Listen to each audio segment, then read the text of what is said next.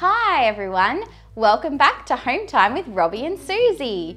As we continue to explore the continent of South America, one country we're looking at today is called Bolivia. And in Bolivia is the biggest rainforest in the world. It's called the Amazon rainforest. Would you like to come and learn? Hi, I'm Robbie. Hi, I'm Susie. Hi, I'm Miss Carly, the teacher. It's time for Hometime with Robbie and Susie. I have hands. I have hands. Watch me clap. Watch me clap. Oh, what a miracle am I. I have feet. I have feet. Watch me stand. Watch me stand. Oh, what a miracle am I. Oh, what a miracle. Oh, what a miracle. Every little part of me. I'm something special, so very special. There's nobody quite like me. I have arms. I have arms. Watch me swing. Watch me swing. Oh, what a miracle am I have legs. I have legs. They can bend and stretch. They can bend and stretch. Oh, what a miracle am I. Oh, what a miracle. Oh, what a miracle. Every little part of me.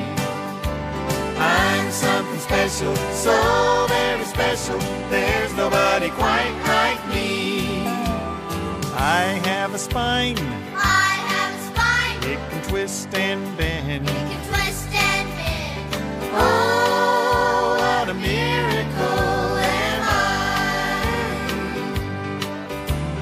I have a 1 foot. I have a 1 foot. Watch me balance. Watch me balance. Oh, what a miracle am I. Oh, what a miracle. Oh, what a miracle. Every little part of me. I'm something special, so very special.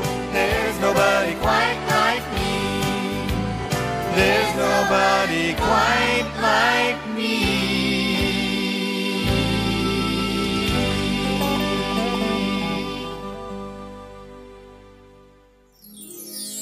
Hi everyone, I'm so excited to learn about Bolivia and the Amazon rainforest. I have here the Bolivian flag. In this flag has red, yellow and green, which is similar to some of the other flags that we've seen from South America. While we're learning about the rainforest, there's something really amazing about it called a canopy. The canopy of the rainforest is like the roof. It's full of plants and the tops of trees. And I have a cool song about the canopy of the rainforest. Would you like to learn it with me? Most plants and animals live in the canopy. Blue morph butterflies fly in the canopy.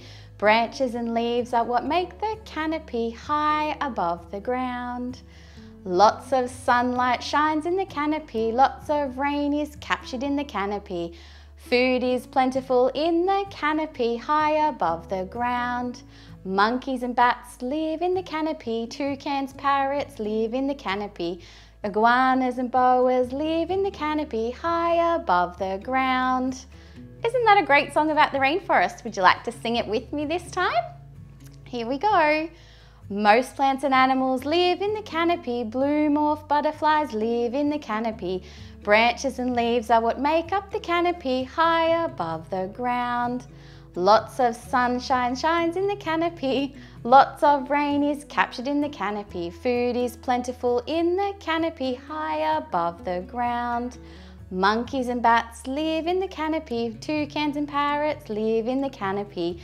Iguanas and boas live in the canopy high above the ground. That is such a great song. Let's see what else we're doing.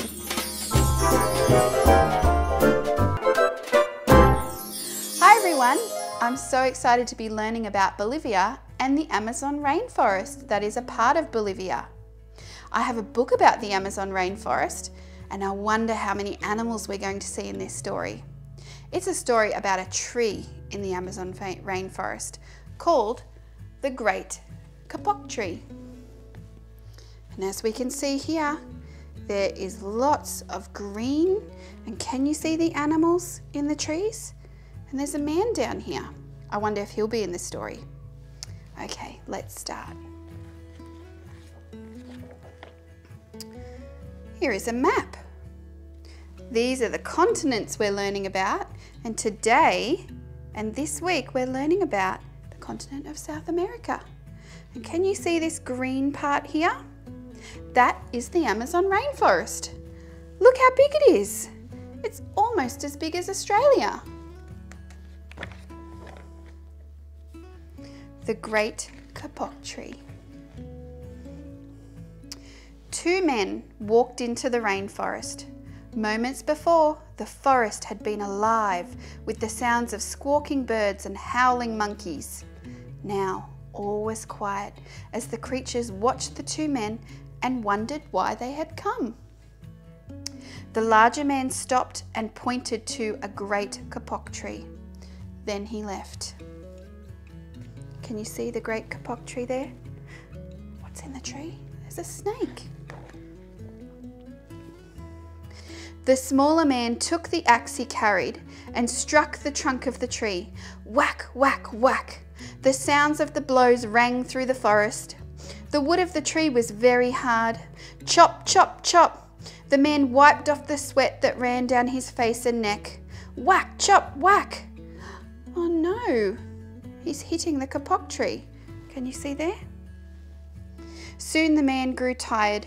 He sat down to rest at the floor of the great kapok tree. Before he knew it, the heat and the hum of the forest had lulled him to sleep. A boa constrictor lived in the kapok tree. He slithered down its trunk to where the man was sleeping. He looked at the gash the axe had made in the tree. Then the huge snake slid very close to the man and hissed in his ear. Senor, this tree is a tree of miracles. It is my home, where generations of my ancestors have lived. Do not chop it down. A bee buzzed in the sleeping man's ear. Senor, my hive is in this kapok tree, and I fly from tree to tree and flower to flower collecting pollen. In this way, I pollinate the trees and flowers throughout the rainforest, you see. All living things depend on one another. See all the beautiful butterflies and the bee just there. A troop of monkeys scampered down from the canopy of the kapok tree. They chattered to the sleeping man.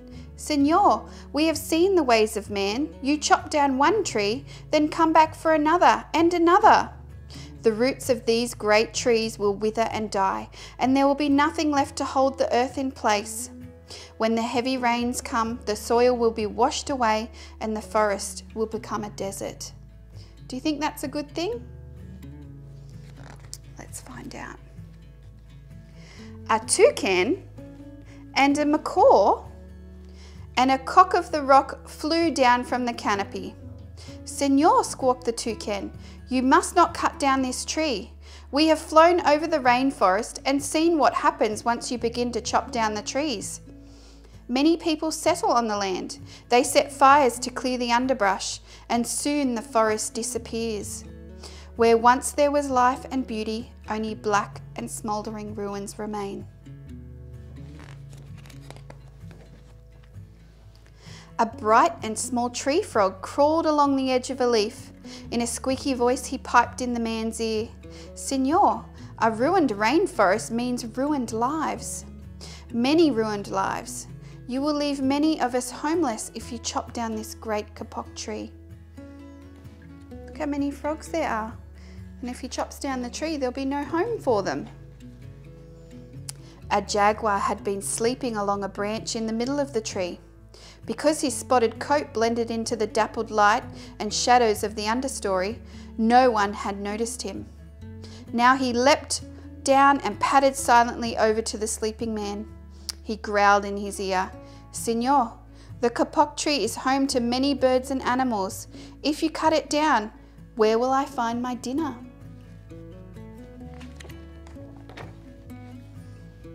Four tree porcupines swung down from branch to branch and whispered to the man, "Señor, do you know what we animals and humans need in order to live?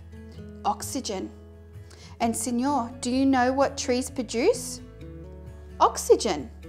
If you cut down the forest, you will destroy that which gives us all life." Several anteaters climbed down the kapok tree with their young, clinging to their backs. The unstriped anteater said to the sleeping man, "Señor, you are chopping down this tree with no thought for the future, and surely you know what happens tomorrow depends on what you do today. The big man tells you to chop down a beautiful tree. He does not think of his own children who tomorrow must live in a world without trees." Would you like to live in a world without trees? I wouldn't. A three-toed sloth had begun climbing down from the canopy when the men first appeared. Only now did she reach the ground. Plodding ever so slowly over to the sleeping man, she spoke in her deep and lazy voice. "Señor, how much is beauty worth? Can you live without it? If you destroy the beauty of the rainforest, on what would you feast your eyes on?" See the sloth there and the baby sloth. A child from the Yanomamo tribe who lived in the forest knelt over the sleeping man. He murmured in his ear, "Señor, when you wake, please look upon us all with new eyes." The man awoke with a start. Before him stood the rainforest child, and all around him staring were the creatures who depend upon the great kapok tree. What wondrous and rare animals they were. Imagine waking up with all those animals looking at you. The man looked about and saw the sun streaming through the canopy. Spots of bright light glowed like jewels amidst the dark green forest. The man smelled the fragrant perfume of their flowers. He felt the steamy mist rising from the forest floor, but he heard no sound, for the creatures were strangely silent. The man stood and picked up his axe. He swung back his arm as though to strike the tree. Suddenly he stopped. He turned and looked at all the animals and the child.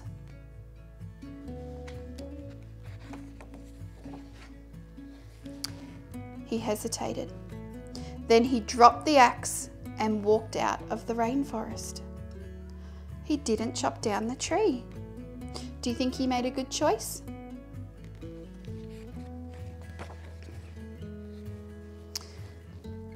We have the Amazon rainforest and lots of trees. But if we chop down all those trees, where would the animals live? And where would all these beautiful colours, animals, leaves, trees, flowers, frogs, all these amazing creatures, where would they live? I think the man made an excellent choice in choosing to drop his axe and walk away. He made a smart choice in looking after the rainforest. I have a song about an animal that lives in the rainforest. It's called a boa constrictor, and I saw one in the story. Do you remember? It was in the tree and it was sliding, and he was the first animal to talk to the man. Would you like to sing it with me? It goes like this. I've been swallowed by a boa constrictor. I've been swallowed by a boa constrictor. Oh no, it's up to my toes. Oh gee, he swallowed my knees. Oh heck, he swallowed my neck. Oh dread, he swallowed my head. Oh no, the boa constrictor has swallowed me. Would you like to sing that again? Are you ready? I've been swallowed by a boa constrictor. I've been swallowed by a boa constrictor. Oh no, he swallowed my toes. Oh gee, he swallowed my knee. Oh heck, he swallowed my neck. Oh dread, he swallowed my head. He swallowed me. Did you like that song? All right, let's go see what we're doing next. Hi everyone. Wow, thanks for that great story, Lauren. I loved learning about the rainforest and why it's so important to look after it. And one of my favorite animals in that story was a boa constrictor. So I've got a great experience here today where we can make a really long snake like a boa constrictor. Oh, that sounds exciting. What do we need to make a boa constrictor? So any kind of paper or anything you can find at home. Here we've got a couple of pieces of different coloured paper that we can use, something to draw with so we can decorate our snake, or some stickers. You might also need a stapler or some sticky tape so we can make this snake together. So how do we make the snake? How do we start? So to start this snake, you need to cut your paper into strips like this, and you're going to turn your strip into a circle. And once you have a circle, I'm going to use a stapler today. You only need one staple. Watch your fingers. Wow. And then we have a circle. That is amazing. And would you like to give it a go making a circle, Lauren? I would love to make one. So if I make a circle, or I've heard that if you get another circle and you thread it through like this, Yep. and you create a circle, you're actually creating a chain. Perfect. So I might try using sticky tape because you might not have a stapler at home. You might only have sticky tape. Exactly. But you can also use glue, and you can try other ways to join your snake together. But I'm going to try sticky tape. And did you know, Lauren, that in the Amazon rainforest, there is a really, really big snake, No, I didn't. and it's called an anaconda. It Wow. is the largest snake in the world. Wow, that must be big. Is that a picture of an anaconda here? That is a picture of an anaconda. That looks huge. It's very big.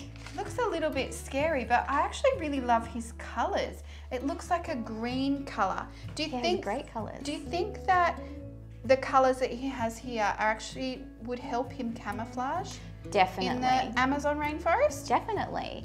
Plus, snakes live on the ground mostly. These snakes like to slither up the trees and hang in the branches of the big trees.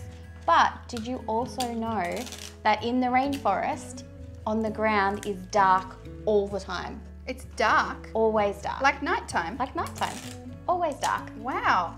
And the reason for that is because of the canopy of the rainforest. Oh, so it only lets a little bit of light through. That's right.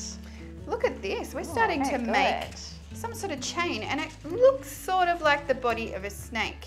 So Little we'll bit. keep adding more. So you just loop it through like that. I'm going to staple So you could make a boa constrictor like this with a friend or by by yourself. yourself. What Absolutely. colour will I choose? I think I'm going to choose brown. So this one we've got a few spots on the outside. This time I'm going to turn it and have it the brown on the outside. So thread it through. Can I try using the stapler? Of course. Thank you. You're very kind for I'm sharing. going to decorate my plain piece of paper, I think. Oh, what a great idea. Yes. I might do the same. So we're starting to get our snake body. And I think I'm going to choose yellow. So as you can see here on the anaconda, he does have some patterns on there.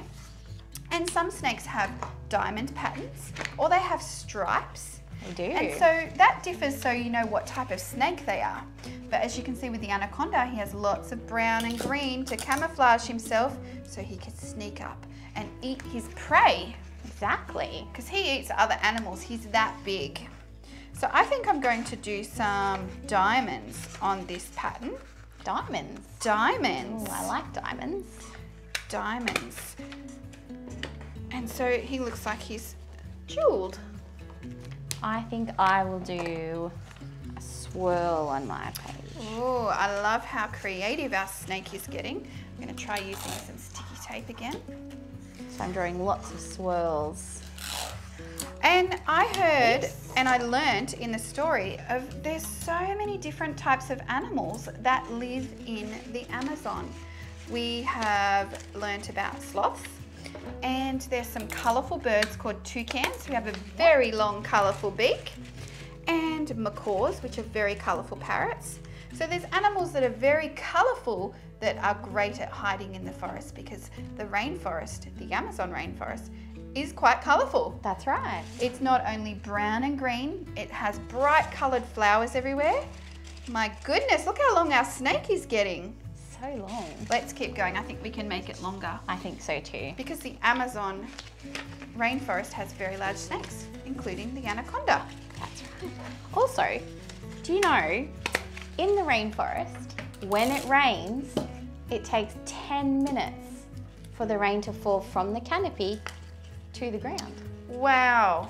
Is that because there's so many trees? Exactly. So many trees filtering the water down. Wow. The rainforest always looks wet because, well, it's called rainforest. So the rainforest always looks wet because the canopy and the rainforest has so many trees and plants that it traps the water in there.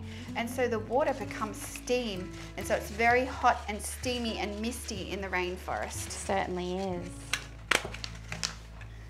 And I heard in the Amazon rainforest that it is so important to our, what's called our ecosystem, that people have tried to start to chop trees down, just like in our story, but people are learning how important it is to look after the rainforest, because it's home to so many animals, so many plants, and if we destroy those, where are the animals going to live? Exactly. Where are our plants and our beautiful flowers going to grow?